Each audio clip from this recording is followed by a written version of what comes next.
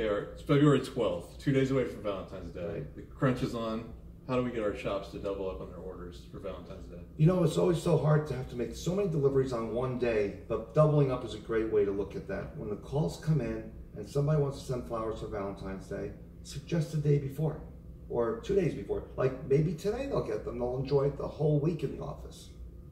Well, that'll be nice too, because it's not like you waited till the last minute, which is something we all seem to do on Valentine's Day. Right, and not only that, but you got to remember too, when you get your flowers on Valentine's Day, 12, 1, 2 o'clock, that's all acceptable, even 3 or 4. How do you know you're going to get your flowers early?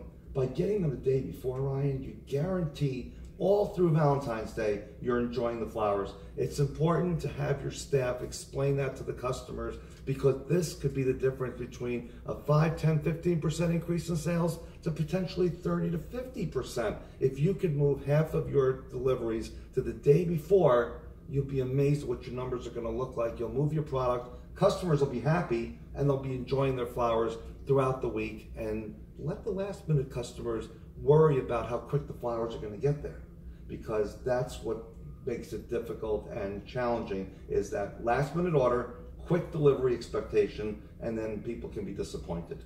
And then you're the envy of the office. Right, the envy of the office. Get your flowers early, remind your staff to tell people or suggest to take early delivery.